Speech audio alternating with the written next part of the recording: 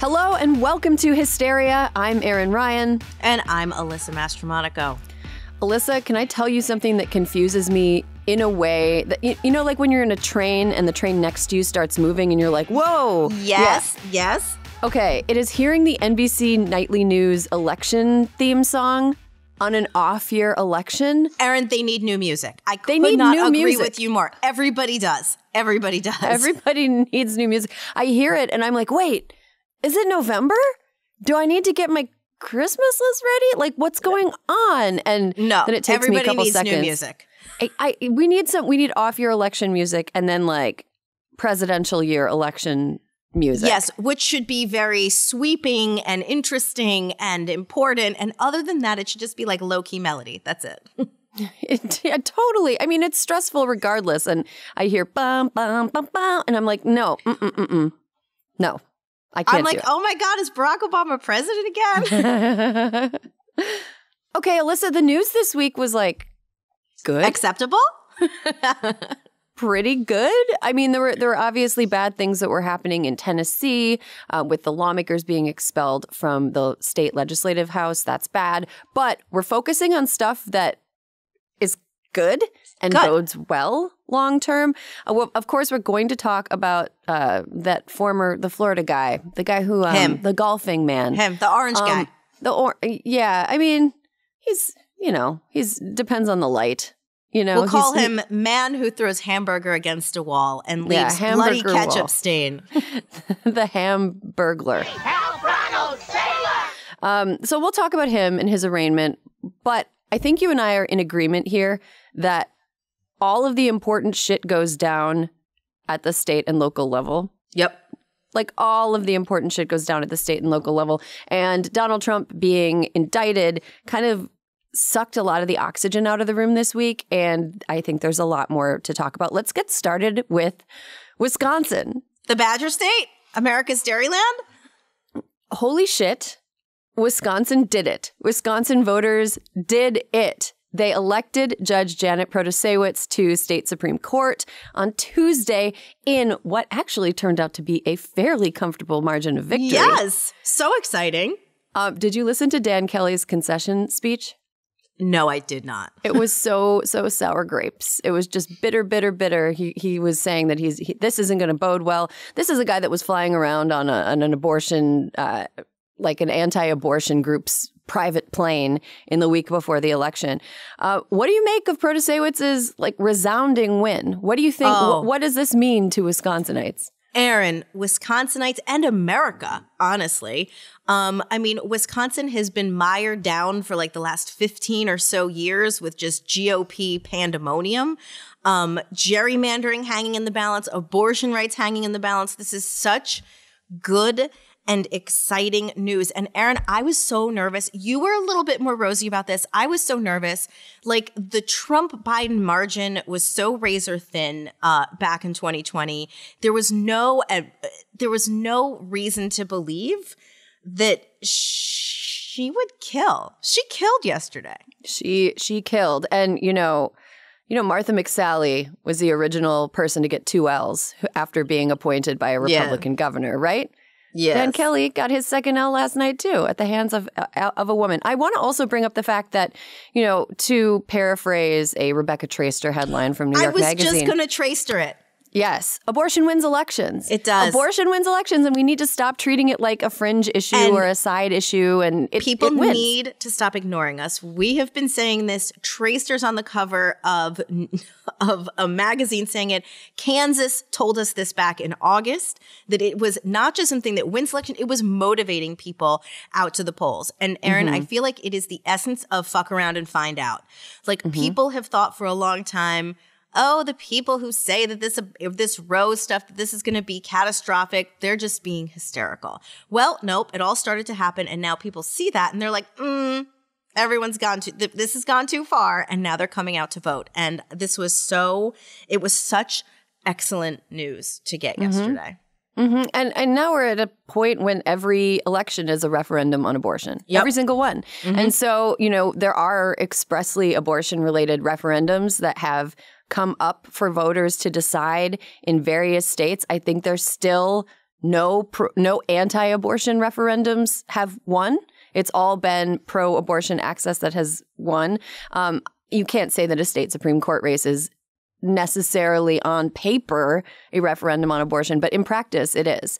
Judge Protasiewicz was really open about the fact that her personal beliefs are that women should have the freedom to choose what to do with their bodies without government interference. And Dan Kelly pretended that he didn't believe what he actually believes. Right. And voters, they can smell the bullshit. It's an agricultural state. They know what bullshit smells like. But this is like you and I have been saying local for years now. And I mean, Erin, even in a local election, this Supreme Court race cost $49 million. That's incredible. It is incredible, and it is kind of a little example of Republicans in Wisconsin being hoisted by their own petard in a way, because they were the ones that made it so that state parties could contribute unlimited amounts to campaigns within the state, which means that people could donate like $1 million to the state Democratic Party in Wisconsin. Some person from, American Samoa or California or Washington or whatever can just be like, here's $1 million. And then the state party could just be like, here you go, Janet. Here you have the $1 million. Enjoy yourself. Yeah. And that was a Republican joint. So great job, guys. These things do tend to backfire. I also want to give a shout out to our pal Samuel Alito, who said around the time of the Dobbs, I don't know if it was in the Dobbs decision or not, but that women, if they want abortion rights, they can simply vote for them. And they are. They are. Thanks, Sam. They are. Thank you, Sam, for that little tip. We're going to stick to it. We're going to keep doing it. Really exciting stuff. Also, Chicago. Shout out to Chicago. Yes. Shout out to Chicago.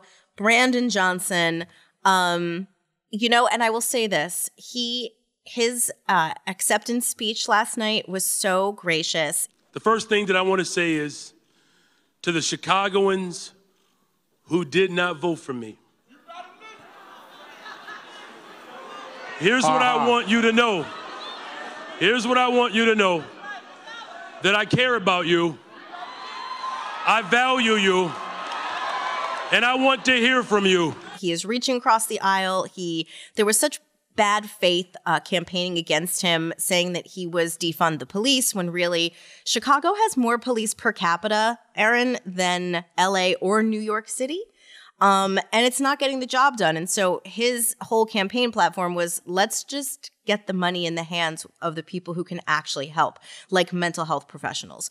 So, but he reached out to the police last night in his speech. And it's a big job. It's a hard job. And I mean, God bless. We wish him the best. Mm-hmm. Yeah. Being mayor of Chicago is sort of like being manager of the Cubs. Except people get way madder at you and there's like way more stakes. But an equal number of people are drunk at all times when they watch you. So let's see. Oh, I want to make one more note about Wisconsin. This is how worried Republicans should be about the fuck around find out season. This is hyper granular and hyper local, but there was a special election last night in Wisconsin for a legislative seat that was in a county that is extremely lopsidedly red normally. The Republican candidate won by a minuscule margin, like a minuscule margin. So, it's a shame that the Democratic candidate couldn't pull it out, but nobody thought that the Democratic candidate would win. We'll take a slim margin. Yeah. Republicans should be scared. They should be very scared because the energy is on our side, and we're going to keep the energy up until we get through next year's presidential election, and then I'm going to die. Okay, let's talk a little bit. I guess we can talk about Donald Trump. What'd you make of all the stuff? Erin, I have to be honest. I was pretty bored by it. Interesting. I was. Because all of the like, pompacity of that's the cable thing. News punditry. Here's my problem, Erin. The surprise in all of this was kind of when they said they were going to bring down an indictment a month earlier. They said originally that the grand jury was going to take the whole month off, and they didn't. That was like, oh, I wonder what's happening. And I think because of that, I thought to myself, it must be big. They must have something big. And my husband the whole time, he's like, I don't know. And I was like, no, trust me. They must have something big.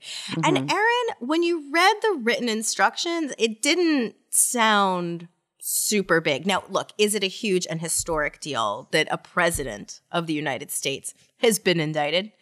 Abso-fucking-lutely. And should someone who has committed crimes pay for those crimes? Absolutely. But the virtual cable terrorism that we had to endure yesterday of watching, okay, first, the man's not O.J. Simpson. Let's stop with the helicopters overhead, like following him from airport to Trump Tower down to the courthouse. But also, I can't, and in order to watch it, you know, maybe years ago you could have gotten most of your news from Twitter and it wouldn't have been as annoying, but like we can't do that anymore, really. So I did have on cable news, and I can't with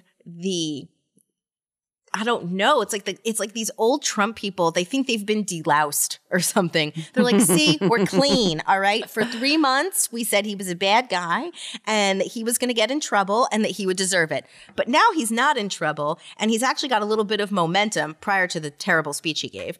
But he's got a little bit of momentum. So we're going to calibrate what we say tonight between 6 and 8 p.m. when everybody's watching. And it is repulsive that these people, fine with the Muslim ban, fine with every terrible thing he did. Then he leaves and they're like, I don't know, maybe he was morally bankrupt.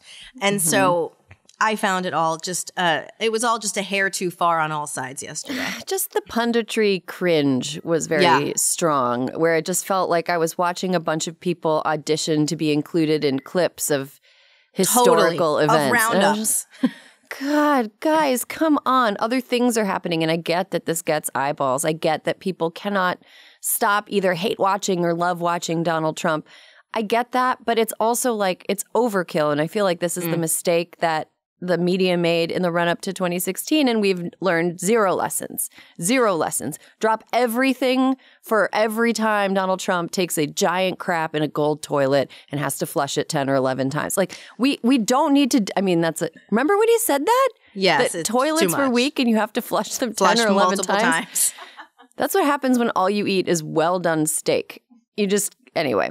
You think it would have the reverse effect, but we can get into that another time. Yeah, I don't think he eats any leaves or vegetables. No. So, but the thing is, like, the wall-to-wall coverage of something that is historically significant, but on a practical level has very little effect and impact on people's day-to-day lives. You know, the mayoral race in Chicago, yes, it's a local concern, but it has a direct impact on the lives of everyone in the Chicago metro area, everybody who goes through Chicago. You know, it's a really important thing. The Wisconsin State Supreme Court race, boring, right? Not boring, really important, impacts a ton of people's lives. Donald Trump perp walking to the Manhattan district attorney, you know, to the courthouse or whatever, is, you know, important, but not the only story. And that is that's kind of what bugged me.